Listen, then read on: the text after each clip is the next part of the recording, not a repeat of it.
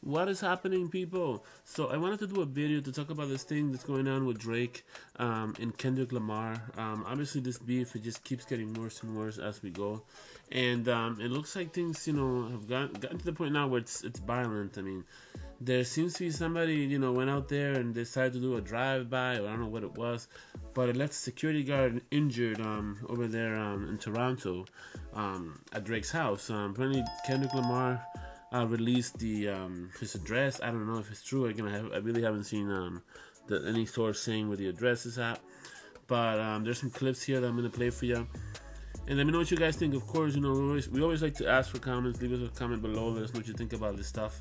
Is this beef gonna get worse? I mean, this is starting to give me, like I said, I said that in a previous video, by the way.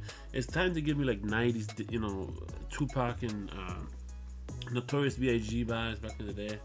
I don't want to see rap going into that anymore. It'd be nice for it to change a little bit and all this crime doesn't continue to happen. But anyway, let me play a clip for you here that I have about this whole situation over the Toronto neighborhood where Drake's house got it was some type of drive-by. Happening overnight in the wake of an escalating beef between Drake and hip-hop star Kendrick Lamar.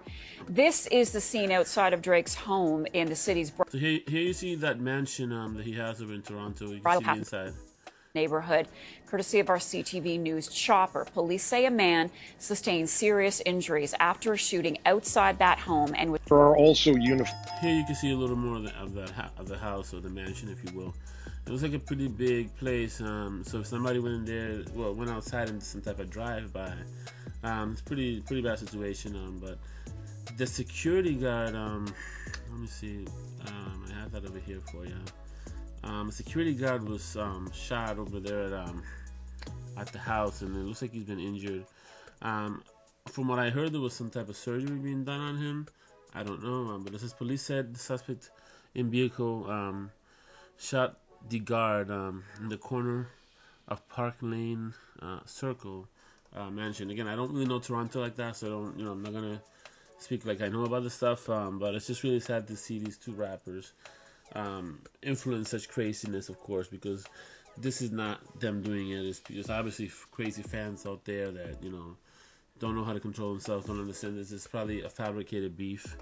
A lot of, and even in the West Coast back in the day, people say those have fabricated beef. But also Drake's London Oval store, which I didn't know he had one, by the way. I've really never been to London.